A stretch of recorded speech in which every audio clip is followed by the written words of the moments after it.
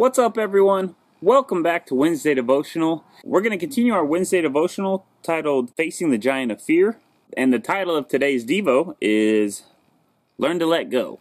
Give all your worries and cares to God, for He cares about you. 1 Peter chapter 5, verse 7. To let go doesn't mean you stop caring for them. It just means you can't do it for them. To let go is not to cut them off, but to realize you can't control them.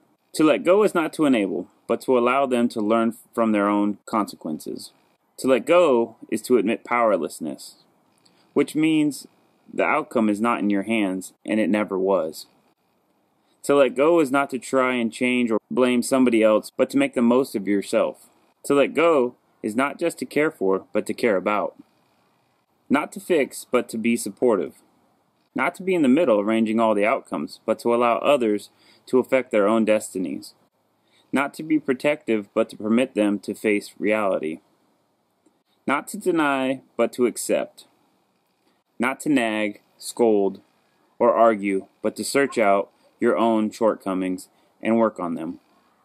Not to adjust everything to your desires, but to take each day as it comes and cherish yourself in it.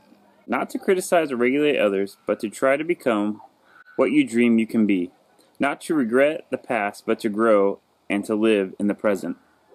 The truth is that letting go is to fear less. Trust God and love more. Prayer point. I really do struggle in letting go, Lord, and ask today that you help me with that. Help me focus on the negative things in my life that hold me back and teach me, Lord, how to turn those things into positives with your help. Help me be confident that you can perform miracles in and through me, that I will stand in faith and proclaim your lordship. In Jesus' name. Well, that does it for today's Devo, guys. I just want to pray for you before we head out.